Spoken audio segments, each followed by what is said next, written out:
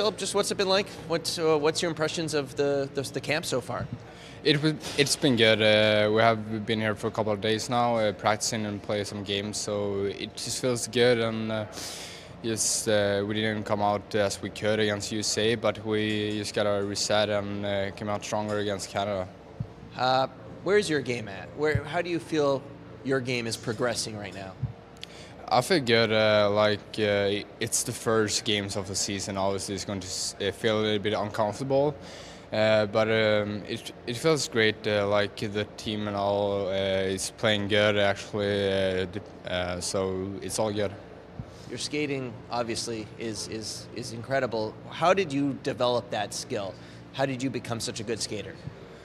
Obviously, when you want to be good at something, you gotta practice it. So I probably have around 7 different skating coaches throughout the years, and that helped me with different things. And I've just taken it all in and taken that with me in my skating. So I think that's a big part of it. He's a really good skater. I mean, he came through last year and he made our team in a little bit like a quick run. Liljegren was out, and we just felt Broberg had a really good last couple of weeks. But he's a phenomenal skater. He skates really good, and he's quick. He can join the rush, but he still can get back. And I think as well he skates with the puck. He can carry the puck really good. I think passing and shooting could be something he can work on and be even better. But I think playing with the puck and without the puck, I think his skating ability will help him become a really good player. Who is your? Do you have a favorite one? Seven coaches is a lot. Who taught you the most, do you think? I have one here in Toronto, Joe Vinoto. I worked with him for a long time now, and he's really good. Joe Vinoto in Ontario, so he's a really good guy as well. How do you think playing next year against men is going to help your development?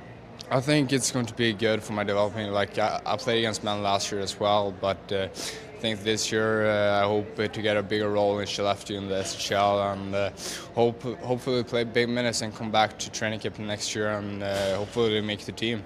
I think it would be good. I mean, it's going to be tough. I mean, he played in the AIK last year in the second division, and Skelleftea is a big club. They're a contender. They want to be like a top 4 team. So I think he'll have to modify his game a little bit more. I think he will be asked to play a little bit more defensive role and shut down players, and I think that could help him go through, because I think getting to the NHL, if you're not Erik Karlsson, you got to play both ways. I mean, you got to be able to defend, and you got to be able to move the puck, skate the puck, and pass the puck, and make plays for your forwards. And I think it'll be good for him for one more year at home and developing, and then Edmonton has something to look forward to. Was it a tough decision on where to play? I guess you could have stayed here in North America as well.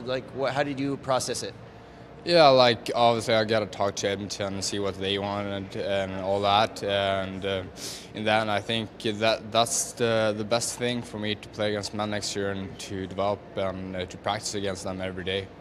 I was talking to Scott Housen with the Oilers yesterday. He said they left it up to you. Did you appreciate that they gave you the room to make that decision? Yeah, I think it's good. Obviously got to have a conversation about it. So I think it's good that they let me choose what I wanted to and what I think is the best for my developing, and I think it's the best to play against men. So we know your skating is already at a high level. You're just talking to your coach Thomas. He's saying, passing, shooting are areas where you can grow. What are you focused on in taking a step next season?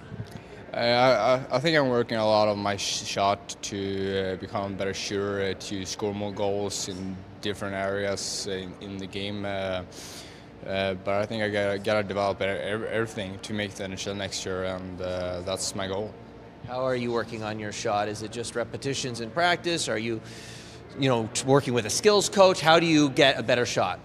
No, it's like you just gotta shoot a lot before practice, after practice.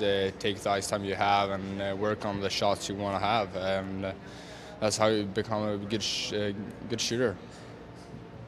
Sweden, like Canada, lost in the quarterfinals of World Juniors last year. How motivated are you to be part of the team this year and get Sweden back where I'm sure you guys think you belong, on the top of the podium?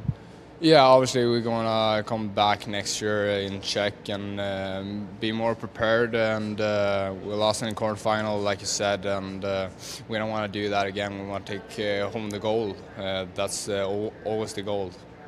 Philip, thanks so much for your time. We appreciate it. Thank you.